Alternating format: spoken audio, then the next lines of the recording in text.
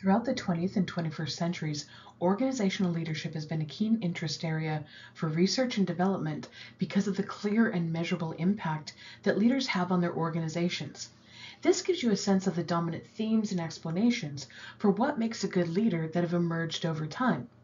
For example, in the early 20th century, the questions of interest were how leaders were able to control the people who worked for them and how they could centralize power in order to drive the workforce to maximum productivity.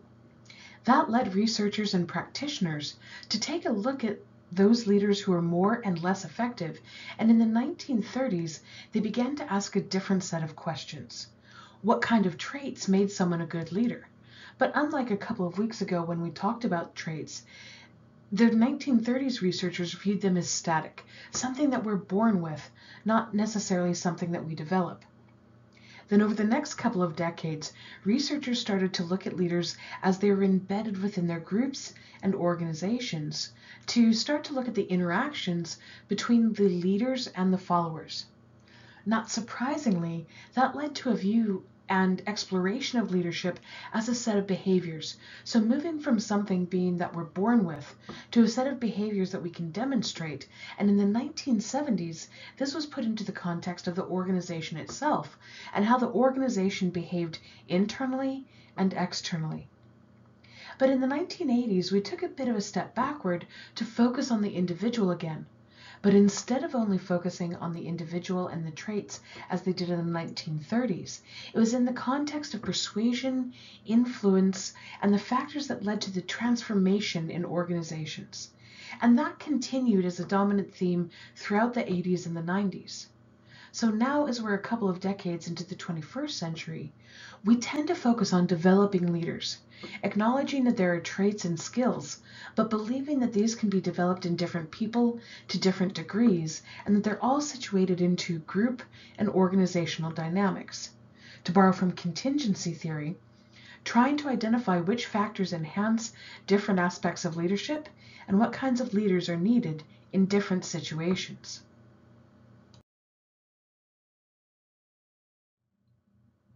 But if we strip it all back and ask the more basic question of what is leadership, at its heart, leadership isn't a person, it's a process, and one where an individual influences a group in order to achieve a common goal. This means leadership isn't about being the boss.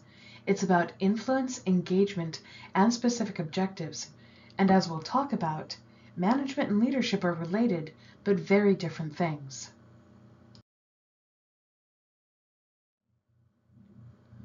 But first, let's talk about the differences between leadership and leaders. When we think of leadership, we should think about four qualities of leadership. First, it is a process. Given that we're talking about influencing in order to achieve an objective, there's a start, a middle, and an end at the very least to it, so it's about how those objectives develop. Second, it is an inherently persuasive endeavor. This isn't just about having blanket power to make people do things. Leadership requires buy-in and generally goodwill in order to be successful. Third, it's always in the context of a group or organization. Leadership can't exist without followership. This means that leadership always exists in a social context with all the challenges that come with it. We cannot divorce it from that interaction and that social context. Fourth and finally, leadership focuses on common goals. Those common goals need not be corporate. They can be entertainment, social, political, really anything. But in the group context, there has to be goals. So when we put this as leaders and when we think of individuals within the context of leadership as a concept, it has four implications. First, leaders and followers are all involved together. Because it is always in this group context, we have to understand what it means to follow in order to understand what it means to lead and vice versa. To this point, we've been focusing on what it means to be a good member of an organization, and this is where we shift it to that other perspective. Second, there is mutual dependence between leaders and followers. If we didn't need both, we wouldn't have both. Leadership helps give direction and vision, and then followership is about getting things done. Third, however, within the leader-follower dynamic, It's most typically the leader that's going to set the tone for initiating and maintaining the relationship with followers. This certainly carries with it extra interpersonal skill requirements, but that's a critical point to acknowledge. And fourth and finally, leadership is a skill, just like anything else. So one very important thing to note is that leaders are not and cannot behave as if they're better or above their followers. That is, especially today, the quickest way to lose support. Leaders don't need to have formal positions. That's not what it's about. It's not about an explicit power structure. Across leadership research and practice, there are a few critical themes that emerge. The first of these is the comparison between the trait and the process view of leadership. One of the points that I'm going to emphasize is that leadership is a skill and not a trait. However, in a lot of popular culture and popular ways of thinking, it's thought about as something that people just have or don't. So it's worth taking some time to deconstruct this belief. Let's start with the comparisons between the trait and the process view. Trait leadership suggests that people have special, innate characteristics or qualities that differentiate them from non-leaders. So these qualities reside in select people, and really that it's something that's an inborn talent. The process view of leadership, though, is that it's a property or a set of properties possessed by differing degrees to different people. So they're observed in leadership behaviors, and so they can be learned. So the trait theory of leadership will focus on these elements. Now, it's important to note that these are all qualities of good leaders. However, rather than being inborn, these are skills that can and should be developed. So these are what we typically call intangible skills, and they develop with experience, with practice, reflection, and feedback. Now, of course, some of these skills will come to people more easily than others, but all of them can be developed.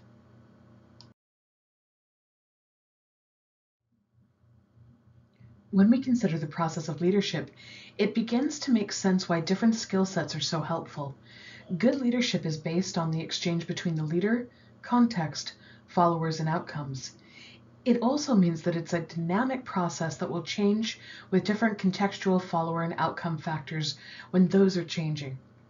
Take, for example, Jacinda Ardern, the Prime Minister of New Zealand throughout the COVID crisis.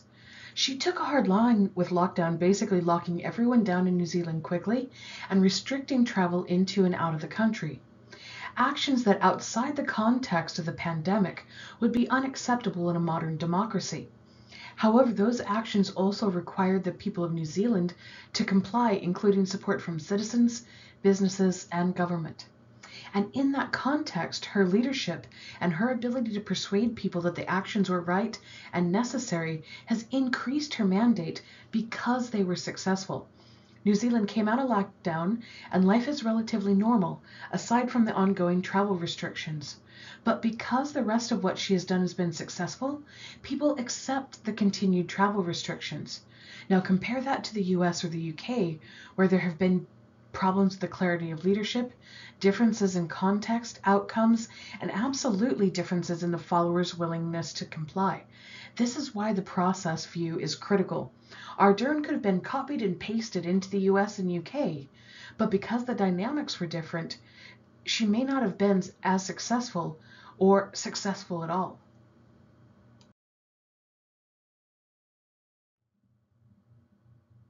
Once we consider the trait versus process dynamic, the second key theme in leadership is whether it's assigned versus emergent, and that also makes a big difference in how we see it. Now, I've already talked about the fact that a leader doesn't necessarily have to hold a formal position of power. However, they may, and if they do, that changes the process of leadership in some meaningful ways. When we think about assigned leadership, we're thinking about formal positions that are occupied, like team leaders, department heads, and directors. One of the critical sources of an assigned leader's influence is the position itself. Now, leadership is still a process, and all the factors that I mentioned still apply, but there is a boost with that formal position. However, leaders can also emerge from within the group. Emergent leaders will carry with them a lot of influence. So these are people who don't necessarily have a formal position, and they're sometimes called opinion leaders. These are people who are respected, and frankly, even the assigned leaders work to make sure that they have the emergent or opinion leaders on their side so that they can be successful. Emergent leaders engage and get feedback and information from different people within the group or organization, so they're often communicating both up and down within the organization.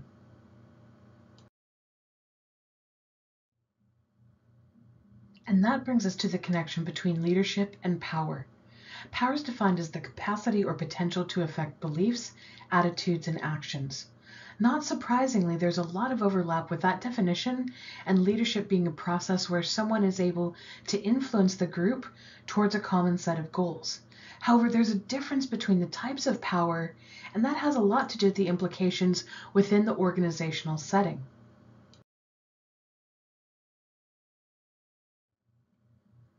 For example, according to French and Raven, there are 5 different bases of social power. 3 are associated with the power conferred based on the positions that people occupy, and 2 are based on the personal or the emergent power that people have. So let's take a look at each of these. We'll begin with the positional power sources. The first of these is legitimate power. French and Raven argue that people like a president, a prime minister, or a monarch has legitimate power, as does a CEO, religious minister, or fire chief. When we think of legitimate power, we can think of electoral mandates, social hierarchies, cultural norms, and organizational structure. They all provide the basis for legitimate power. This type of power, however, can be unpredictable and unstable. For example, if someone loses a title or position, their legitimate power can instantly disappear because the people who are influenced by the position rather than the power that the leader themselves had. Also, the scope of the power is limited to situations that others believe the leader has the right to control. For example, if a fire chief tells people to stay away from a burning building, they'll probably listen. But if he or she tries to make 2 people act more courteously towards one another, they'll likely ignore the instruction. The second type of positional power is reward power. People in power are often able to give out rewards. These can include raises, promotions, desirable assignments, training opportunities, and some simple compliments. These are all examples of rewards controlled by people in power. If others expect that you'll be able to reward them for doing what you want, there's a high probability that they'll do it. The problem with this power base is that it may not be as strong as it first seems. Supervisors rarely have complete control over salary increases, managers often can't control promotions by themselves, and even CEOs need permission from their boards of directors for some action. Also, when you use up the rewards or when the rewards don't have a high enough perceived value, the power weakens. The third positional power source is coercive power. This source of power can also be problematic, and especially because it can be abused. What's more, it can cause dissatisfaction and resentment among the people that it's applied to. So threats and punishment are examples of common coercive tools. Leaders can use coercive power when they imply or threaten that someone can be fired, demoted, or denied privileges. While the leader's position may allow them to do this, it doesn't really mean that it's a good idea or that there's going to be justification. Sometimes leaders will have to punish people, but that should be viewed as a last resort. If a leader uses their coercive power too much, quite frankly, people will leave. And it's very possible, especially in today's climate, that you're likely to be accused of bullying, which carries with it meaningful consequences. So positional power sources can be unstable for the reasons identified within each of those. So let's take a look on the personal sources of power as the second type of the basis of social power. Relying on positional forms of power alone can also result in cold, technocratic, and honestly impoverished styles of leadership. French and Raven argue that to be a true leader, we need to have a more robust source of power than title, or the ability to reward or punish, or even access to information. So it suggests that there are 2 personal power sources. First is expert power. This is when a leader has the knowledge and skills that enable them to understand a situation, suggest solutions, use solid judgment, and generally outperform others. As a result, people will listen to the leaders, trust them, and respect what they say. So as a subject matter expert, people's ideas, leaders' ideas have value, and others will look to them for leadership in that area. Expert power is also valuable because the leader can expand their confidence, decisiveness, and also reputation for effective thinking and action into other subjects and issues. So it's a good way to build and maintain expert power. And this also helps leaders to improve their leadership skills. For example, they can read more about building expert power and use it as an effective foundation for leadership. A second type of personal power is referent power. Referent power comes from one person liking and respecting another and identifying with them in some way. So, for example, celebrities have referent power, which is why they can influence everything from what people buy to which politician they should elect. In a workplace, a person with referent power often makes people feel good, so they tend to have a lot of influence. But referent power also is a big responsibility because leaders don't necessarily have to do anything to earn it, so it can be abused pretty easily. Someone who is likable but who lacks integrity and honesty can rise to power and can use that power to hurt or alienate people just as well as gain personal advantage. So relying on referent power alone is also not a good strategy for a leader who wants longevity and respect. But when it's combined with expert power, it can help people to be very successful. And of course, when you add in positional power sources, you can see that in the mix, having multiple sources of power is actually to a leader's advantage.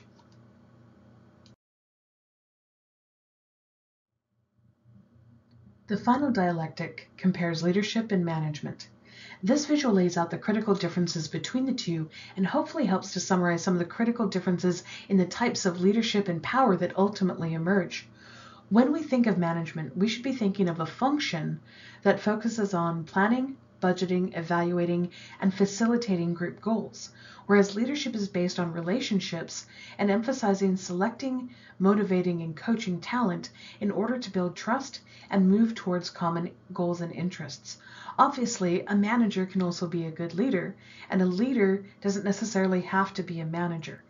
So when we think about these differences, when we think about the key themes, it's worth having in mind visions of what you think are good leaders, bad leaders, and also trying to explain why those different people fit into different categories.